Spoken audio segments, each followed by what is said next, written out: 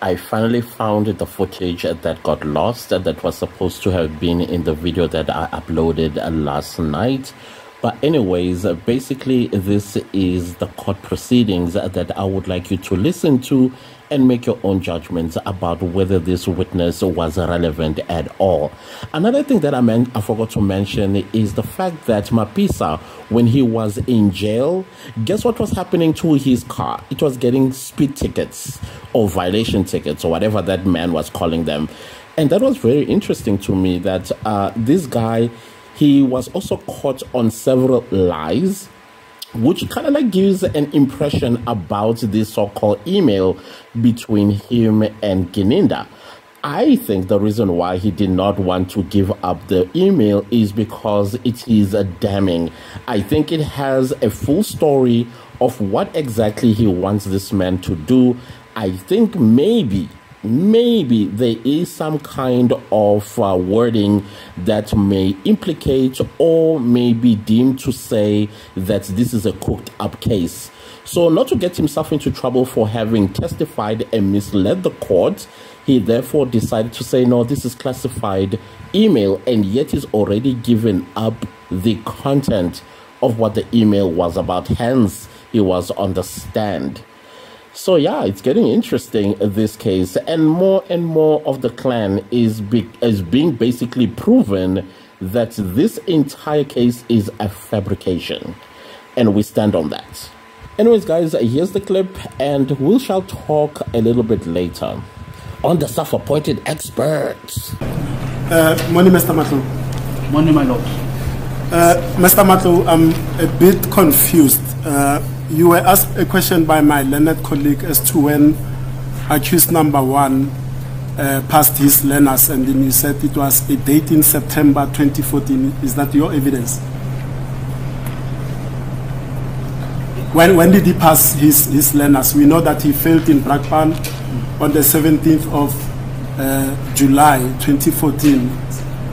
On the same day, he went to Boksburg, made another pre-booking, and he was booked for the 22nd of July. When did he pass his learners? If I may refer, my lord, because the evidence that I used in my testimony, which I was referring to the annexures. Yes, it's so MCC. Can I quickly, if I'm allowed, can I quickly go and check just to confirm? Yes, just check MCC exhibit or annexure MCC 01 at page 12. Okay, let me check, my lord. Okay, he failed on the 22nd of July, yes, 2014. Then he made the bookings on the same day, and he was issued with a date to write on the 15th of September 2014. Yes. Then I'm going along with it, going along it. Test date is the 15th of September 2014. It is correct. It is correct. That's when he passed. Yes, that's when but he passed. If you look at your MCC 01 at page 12, where you said the people that were tested between 12:01 p.m. it was on the 15th of September 2015. That's why I'm confused. My lord, on annexure MCC 01 page 12. Yes. These are the results. The test date is the 15th of September 2014. Then go to page 15. Page 15 of your MCC 01. Page 15.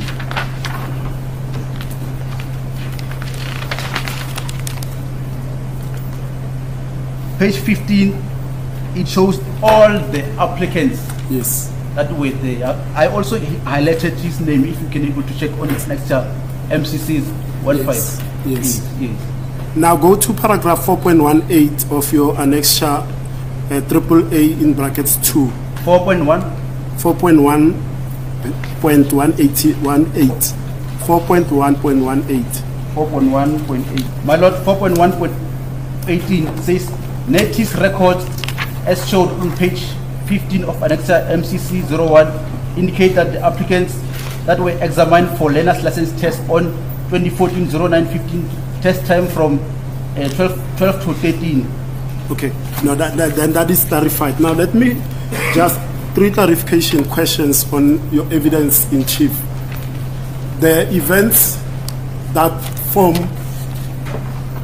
the subject of this case happened on the 26th of October 2014, and your investigations, according to the letters that you received from the National Commissioner in 2020 and Brigadier Gininda in 2013, was for you to investigate the period December 2013 to December 2014, correct?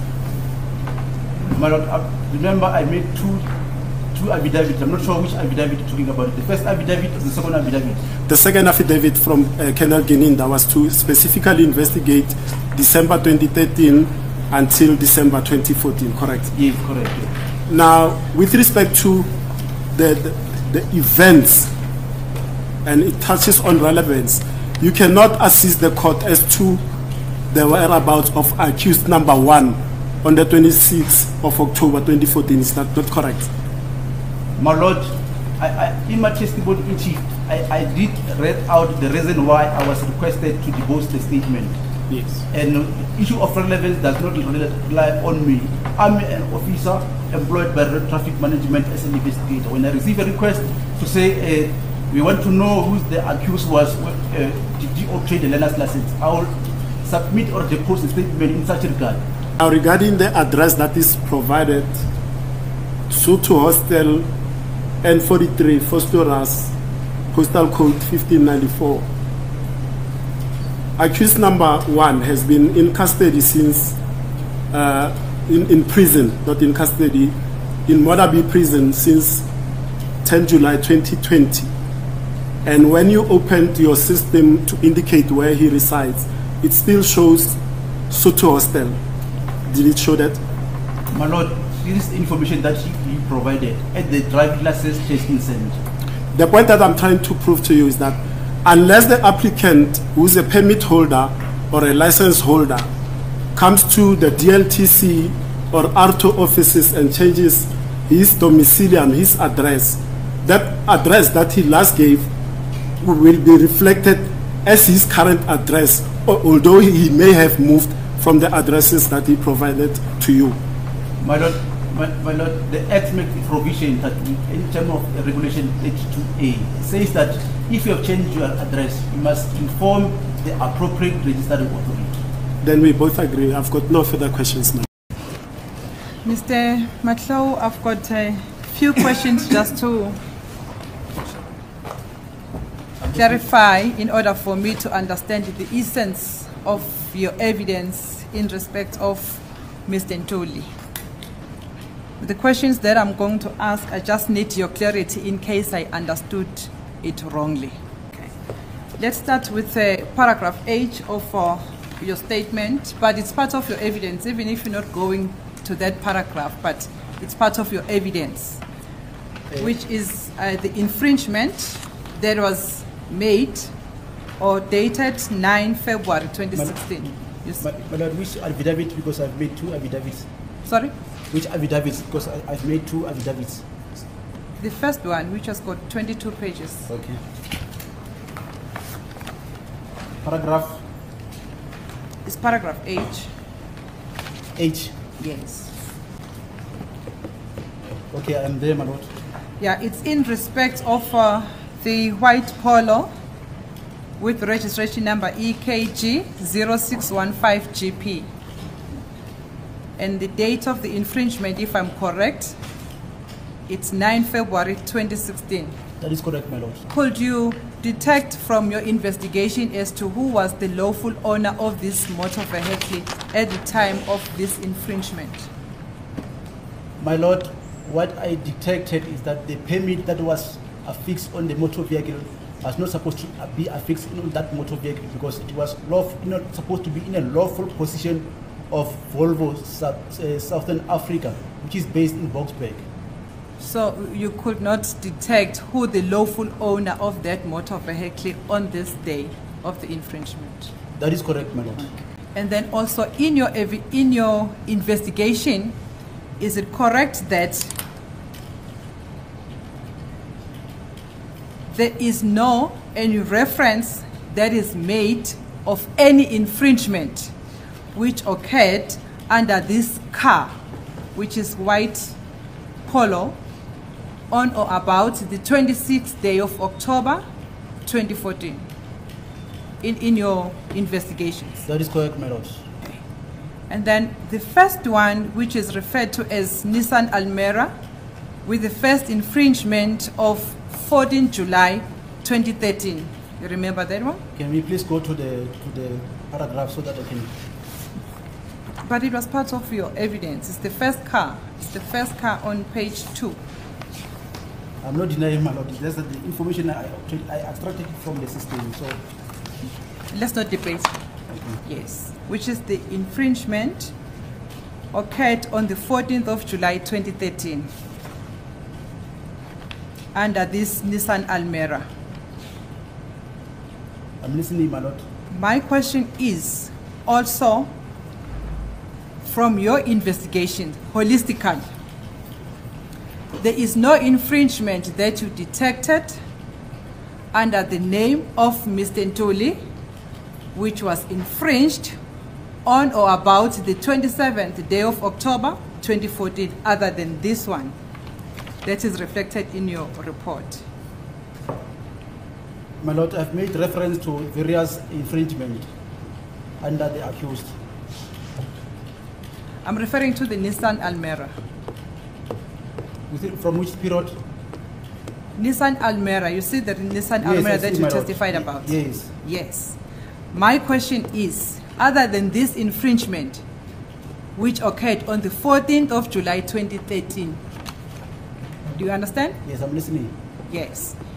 Is there any other infringement that you detected which happened or took place on or about 27 October 2014, other than this infringement in other ways? Under this motor vehicle, no, my lord. 26 October 2014.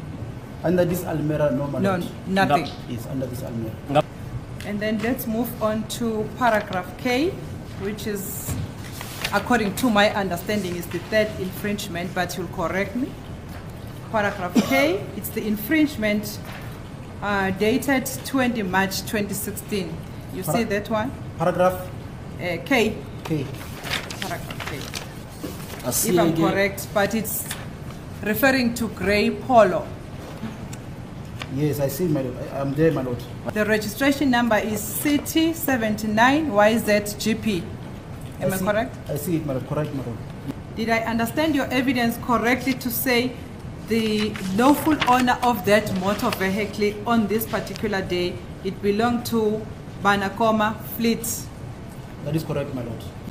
Is there also any infringement which refers to the date of 26 October 2014 under this vehicle on the name of Mr. Ntuli? No, my lord.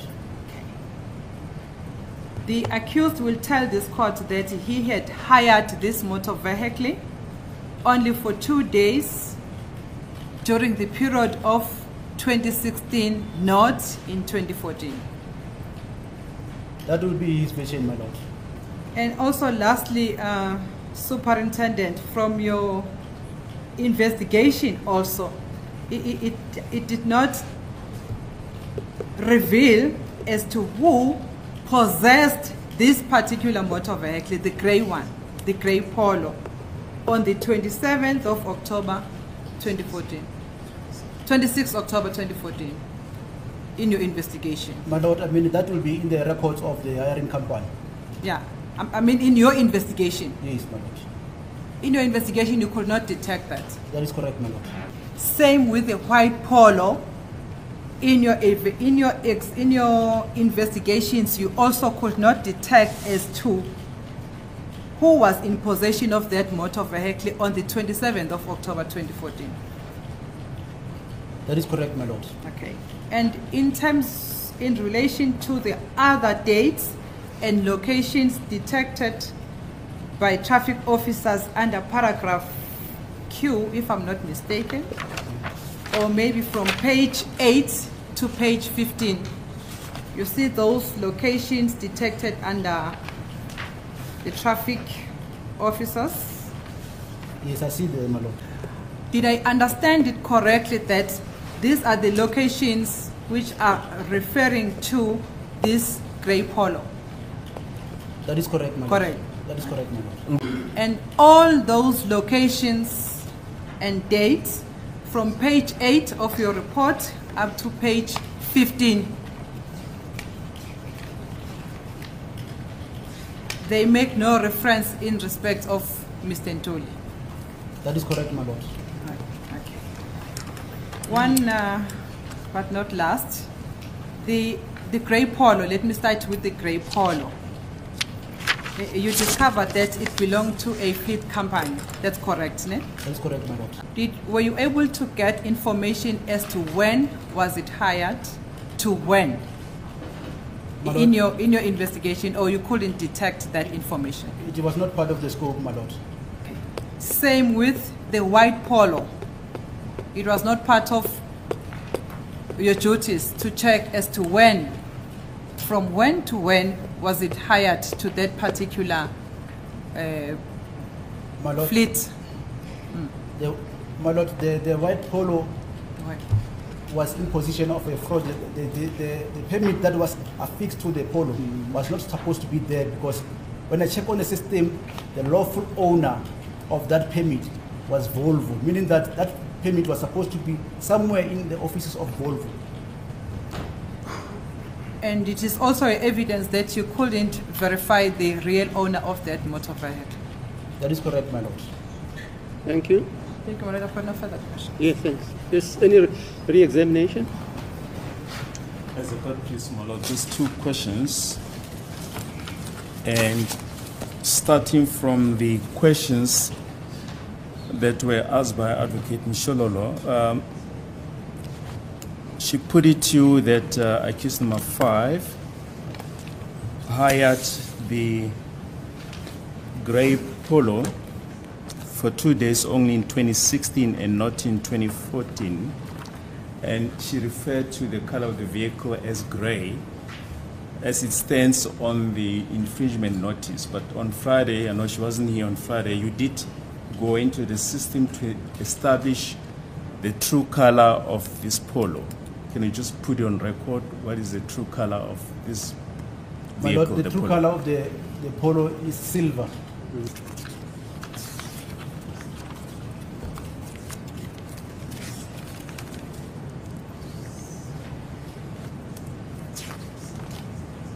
And Advocate Ngumalo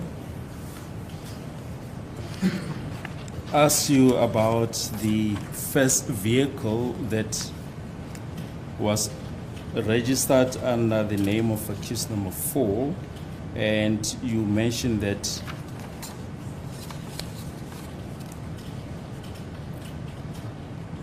it was in Brakpan on the 25th of July 2014. On the 25th of July 2014. The minibus that you described. I recall, my lord. Yes. You mentioned that the first address that was given was 4278 Zakia Road. May I refer to the address so Yes. that I can agree to the... Yes. 4278 Zakia Road, Vosloorus, Boksburg. Okay, if I recall, it is the one that has been requested by the council, isn't it, my lord? Because the council Yes. requested a copy.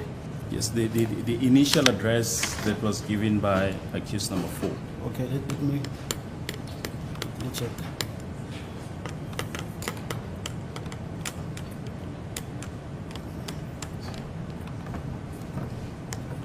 Let me quickly open the system, my lord.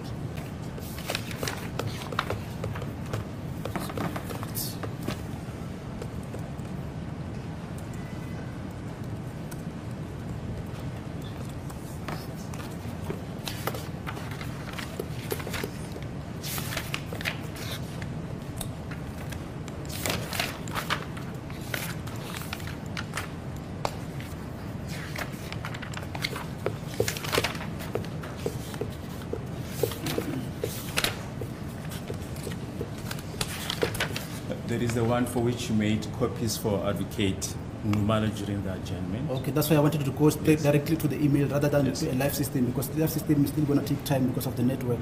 Yes. If I may go to my emails just to check.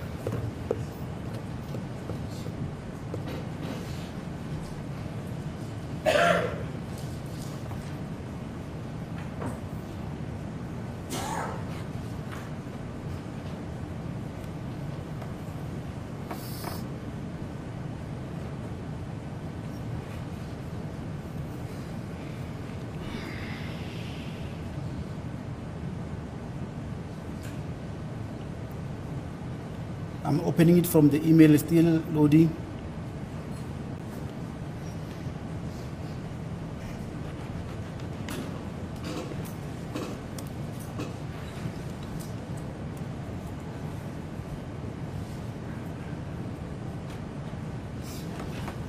Yeah, I open it, my lord. That is the one that is appearing on the screen. When was that notice of that first address given? What is the date? The notice of address, the initial one, my lord, is on the 25th of July, 2014. Thank you, my lord. That is all. Thank you.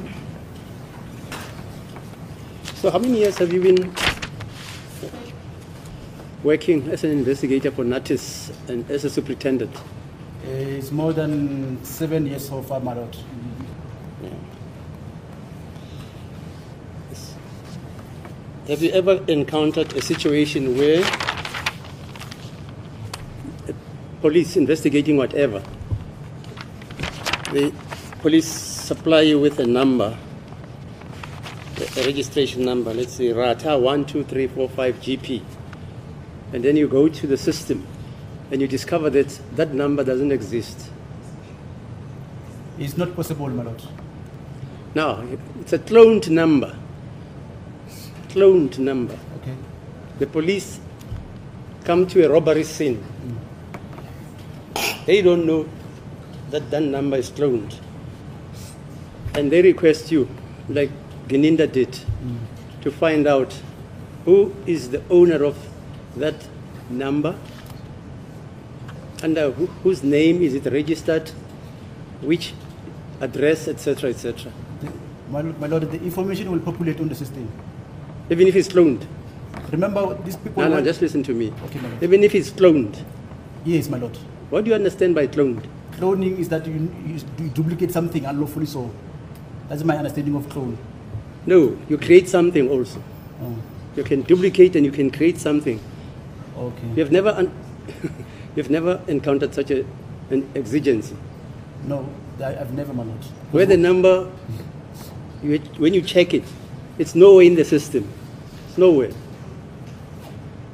Are you with me? I'm following you, my lord. Have you ever found out something like that? I've never, my lord. Okay, fine. And is it a requirement when you register? No. Is it a requirement when a person has a vehicle and you want to change the address of residence, that you must bring documentation proving that you are the owner of that vehicle? That not necessarily the vehicle, but the proof of address where you stay. Yes. So I can register a vehicle which is not mine. If I give you an ID and say it was registered under Joburg, I want it to be registered under the Free State. Do you demand that you want to know where I bought this motor vehicle, which year, which date, where are the receipts? Was it cash? Was it under a hire purchase system? That type of inquiry. Do you conduct that? My Lord, to change the registration or license number, there is a requirement documentation that needs to be completed. Yeah. So if when you approach the appropriate registering authority with your acceptable identification and you say, I'm no longer staying in Gauteng, I'm now staying in Limpopo, then you'll be given the files to complete, and they will also request you to produce a proof of residence in a jurisdiction of where you reside. So it is not possible that the vehicle that does not belong to you can end up belonging to you. Aye, then there's no theft of vehicles in South Africa. My Lord, if Are you listening to yourself? Vehicles are stolen every day. And they are registered every day under false, is that not so? Under false IDs. If you come with my ID, they put their face on my ID. I go to Mr. Sibanda, he's the registering authority. He looks at my ID, forged my ID, he doesn't know. You say that exigency doesn't exist. but if it exists, but I think in that case, my Lord, it will be 10% of it. Ask Mr. Mnisi, he's smiling. 10%. Okay, no, that's what I wanted to know. Whether, in fact, do you have specimen forms? Yeah, I can. What? Yeah, can you print it for us? Because you kept on saying that when you register, Yes, let me quickly. then you've got to personally do it, and you must fill in the particulars, and then after having filled the particulars, you say there's a penalty clause which warns you that if you provide or furnish false information, you are liable to be arrested, fined, or sent to jail on conviction. Can I send them to advocate? You can't do it now. I can do it now. No, do it now. Okay, my Lord. Because that is your evidence. We don't have the Road Traffic Act here. Do you have it, Mr. or any council here? Do you have the Road Traffic Act? Mr. Ngumala, you prepared. You prepared in September last year. You don't have the Road Traffic Act. No, I don't have. So when Mr. Matlou keeps on saying the Road Traffic Act says this and this and this, mufana nani?